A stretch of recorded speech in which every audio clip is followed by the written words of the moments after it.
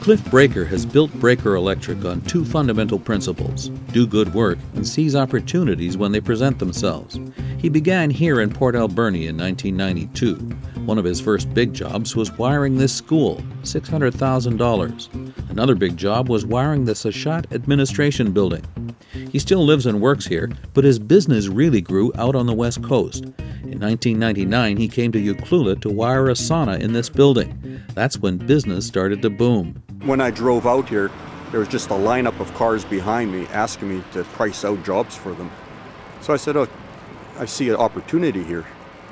So I hired a few more guys, and since then, we've just been busy. The sauna job led to wiring 52 condos in the same complex. Right after that, we did another 20. I've done probably 6, 7 underground subdivisions, putting all the infrastructure in the ground for hydro, telephone, cable vision. He seized that opportunity to buy some heavy equipment. If we have a trench to dig for a power line or put up power poles, we'll use the gravel truck or excavator. And I also bought a bucket truck from the States, and we probably put up 100 street lights in town here. He's also done most of the big jobs here, like wiring these luxury condo developments on the seashore. And since he works here so much, he built this place to house himself and his employees. We used to stay in apartment buildings, and it just got too small for the amount of material that we were going through.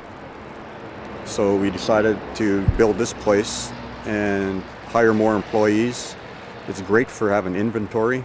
Even here, he saw an opportunity to create revenue. I've got a 2-bedroom apartment that I rent out. Below is a 800 square foot office for rent. But what keeps Breaker Electric growing is the quality of the work. The crew I got right now, they work hard. If we take on a job and we guarantee we're going to get it done, these guys, they'll work well beyond their hours, and if they have to, they'll work weekends to get the job done. That's why he keeps getting work like this ongoing $800,000 job in Ucluelet. Our clients keep coming back. And being on the West Coast, we are one of the biggest companies here.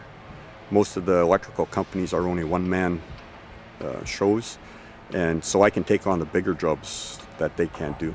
And he's still doing business in Port Alberni, where recreation drives the economy alongside industry. He just finished a $300,000 8-month job on this marine shop. And in the future, there is a lot of jobs coming up that we will be working on.